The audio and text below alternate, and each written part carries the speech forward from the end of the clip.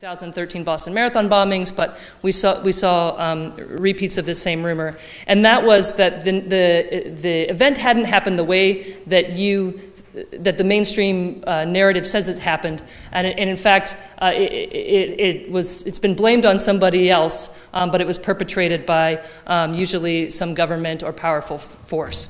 And so this is an example tweet from the Boston Marathon bombings.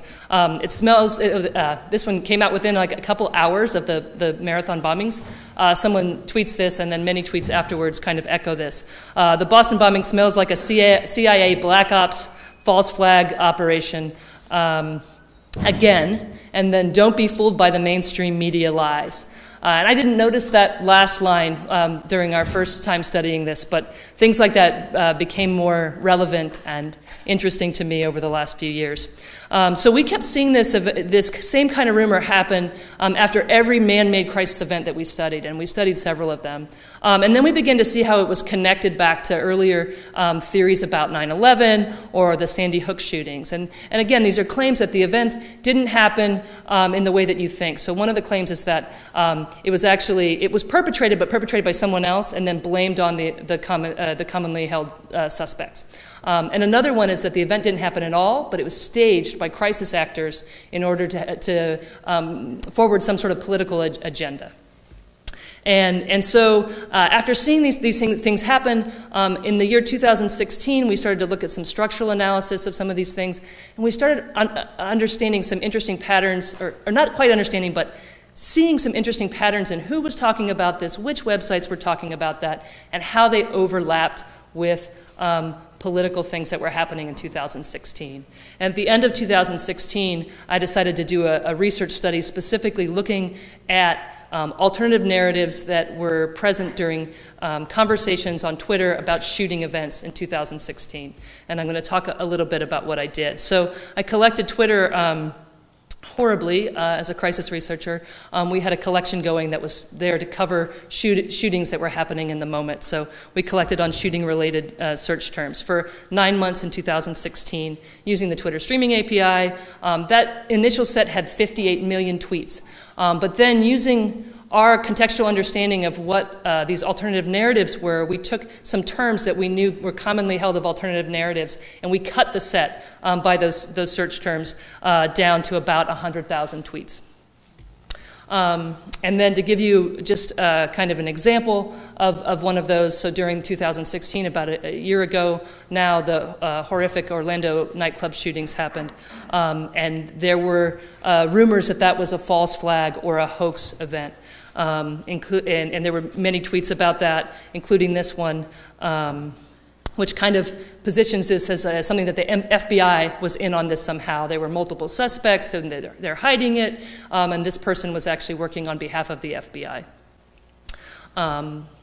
Here's another tweet. This one actually connects the Orlando hoax to other hoaxes, and you can see it's just like Sandy Hook, just like the Boston Marathon bombings. And in this case, somewhat paradoxically, considering they were referencing the Boston Marathon bombings, they talk about how these are being used for a gun takeaway agenda. This is one of the political theories that they have, is that people are propagating these, or people are perpetrating these shooting events. The government is doing it in order to take away gun rights. And then here's another tweet that from a suspended account, but I'm putting it up there because I think in this case it's important to understand what's going on. I don't usually use tweets from suspended accounts, but it says, Orlando shooting was a hoax, just like Sandy Hook, Boston bombing, and San Bernardino. Keep believing the Rothschild Zionist news companies. So this kind of echoes the talk that Mark Ackerman gave yesterday and talked about some of these same themes.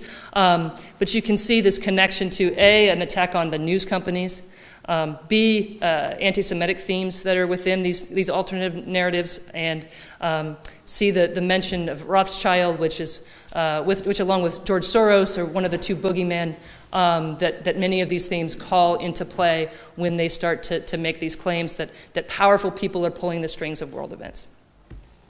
And so with this content and this understanding that these things were happening, again, I started to notice that these things were intersecting with other political themes. And so what I did was I tried to use this conversation that was happening on Twitter around alternative narratives as a window into the alternative media ecosystem that is talking about those things. And so what I did was I created a domain network graph where I took all the tweets that had URLs, and and I took every user who sent more than one tweet with a URL, and when the same user sent different tweets with different URLs, I connected those tweets in a graph. So in this case, the same user sent one tweet pointing to yournewswire.com, and another tweet, oh, that's terrible. Sorry, that little E was not supposed to be there. And another tweet pointing to activistpost.com, and then those domains became connected in my graph. And so what I did was I created this sort of graph based on user behavior of the kinds of domains that were cited related to alternative news, related to alternative narratives, which is a subsection of the alternative news universe. And these are colored in a specific way I'll talk a little bit about in a second. And then what I did is I horribly, and I don't recommend this, but for 3 weeks of my life I did a massive content analysis of all these sites, where I just went and read every piece of information that I could in there, and I started looking at all the different content that they had and identifying, the themes and stories that were common across these sites and the same authors that are present across these different sites. And then I developed coding schemes for the media type, political views, mentions of particular stories and themes. And just to give you a kind of sampling of the findings, one of the first things I found was that among the most cited domains in this space, there's a lot of bot activity, and actually two very different kinds of bots. The real strategy I actually had to take out of the graph because it overwhelms everything, but it was operated by, it was mostly bot driven in a very interesting way. And then the InfoWars site, we've talked a little bit about this. A few years ago, no one knew what that site was. Now I think everyone, or a lot of people in the US at least, understand what that is. The InfoWars site was also sort of bot driven in this case. And so that was happening, but I don't think that's the whole thing going on here. So I kind of tried to extract that a little bit and focus on not bot activity. And so here's the graph. There's a few interesting things going on here. The red sites are ones that were actually propagating alternative narratives or conspiracy theories about crisis events.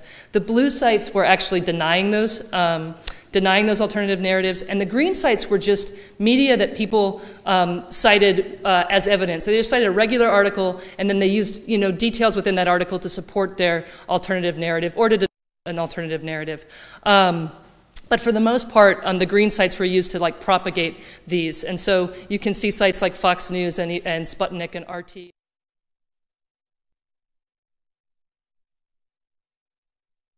The kinds of people that visit those sites are using those sites as part of their media ecosystem.